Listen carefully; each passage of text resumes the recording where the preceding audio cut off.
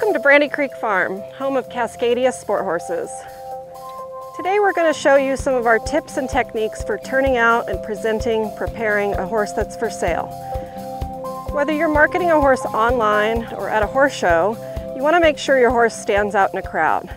Here at Cascadia Sport Horses, we're celebrating a fabulous first year, operating a program that focuses exclusively on the sales and marketing of hunters, jumpers, equitation horses, and ponies. So follow us into the barn and watch as we go through our day-to-day routine to present your horse and make sure they stand out in a crowd. So this is Cover Girl. We call her Tyra in the barn. She's a 9-year-old Canadian warm blood mare. She's a hunter and an equitation horse, and she's going to be our model today for our daily grooming routine.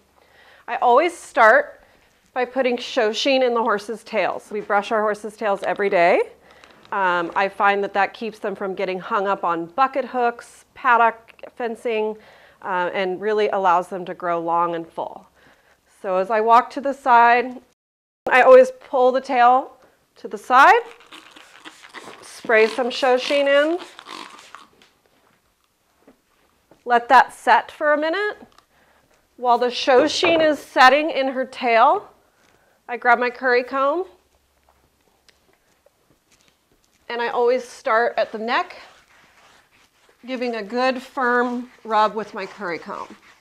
This process brings the oils and the dirts to the surface, helps the horse get clean to the skin. It sheds the horse out of old coat, and ultimately is what makes them extra shiny. You cannot curry your horse too much.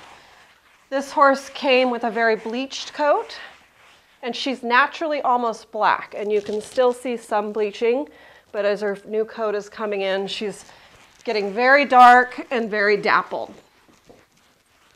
We've had a lot of people say, as they've seen this horse go through the summer, how different she looks.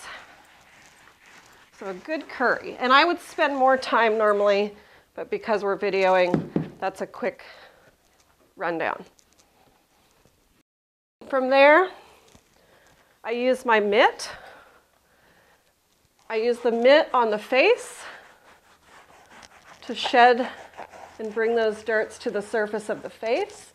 I shed the ears of the horses that will allow me to do that, and I use the mitt on the legs.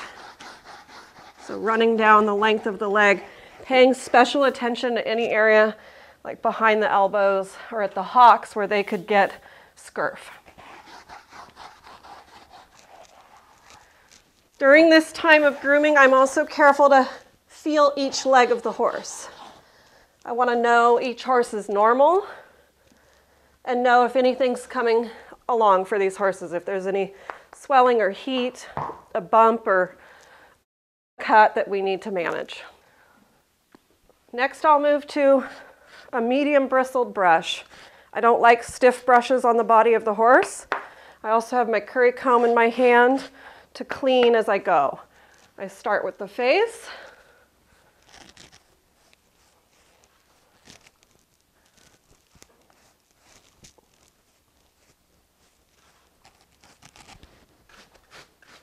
And then move down the neck and body of the horse. Each section, I use my curry comb to clean the brush. You can't get your horse clean with dirty equipment.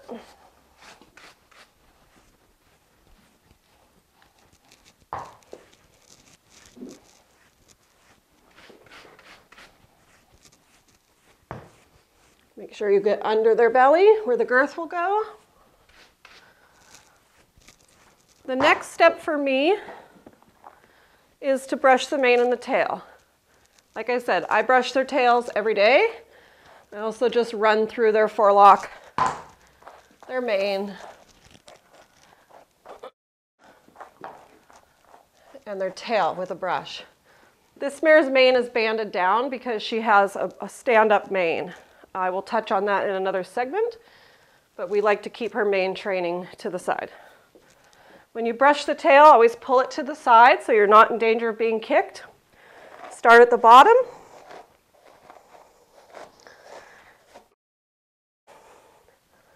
and work your way up. If you do this every day, the tail stays tangle-free, and you don't pull out hairs when you brush the tail. The next step is to pick their feet. This is probably the most important step. If you're in a hurry and you can't go through a full grooming, a medium body brush and a hoof pick are probably the most important steps. As you're picking their feet, you want to pay attention to any tenderness. Make sure that the shoe is well attached, that there's no springing of the shoe in the heels,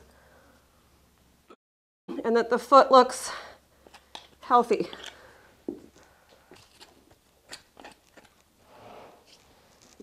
And you would go around and do all 4 feet.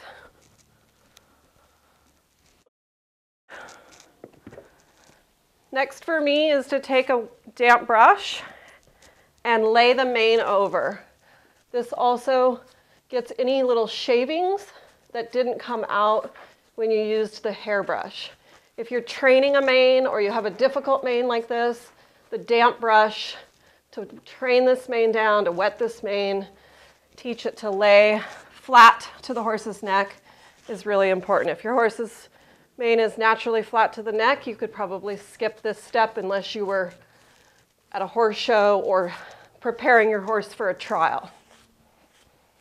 If your horse has a bushy top of the tail or dock of the tail, you could use that wet brush and just train that tail to lay flat. We would do that on both sides, but for today we're just going to do the right side of Tyra. The next step in this weather is fly spray. The flies are a huge nuisance and they bite the horses. So I always start at the front legs, go up the neck and shoulder, come across the back, the belly, and down her haunches. I will do both sides here just so she's comfortable.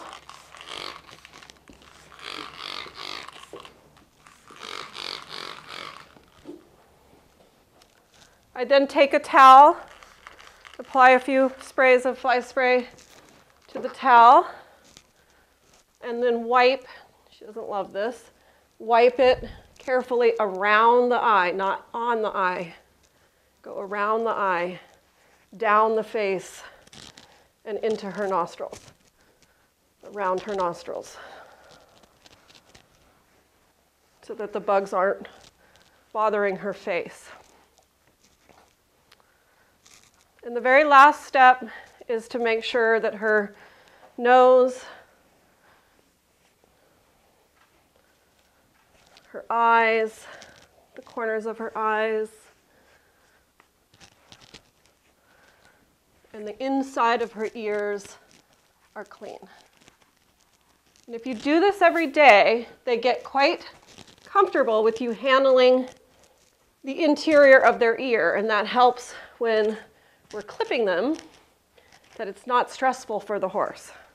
None of this should be stressful. If I'm showing a horse to a client for a trial or a horse show, I'll finish with a little hoof polish. This just dresses up their feet. And it's those finishing touches that make these horses stand out in a crowd. If it's a particularly dusty day or you're at a horse show where they need that extra shine, we like to use the finishing mist. This is from Shoshin, from Absorbing. I like it because it's not slippery and it really helps to repel the dust. So we just give a little squirt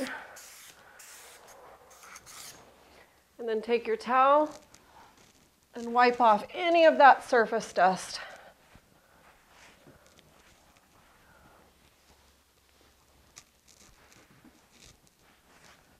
And you can see that the dapples in her coat are starting to bloom and show after this grooming process.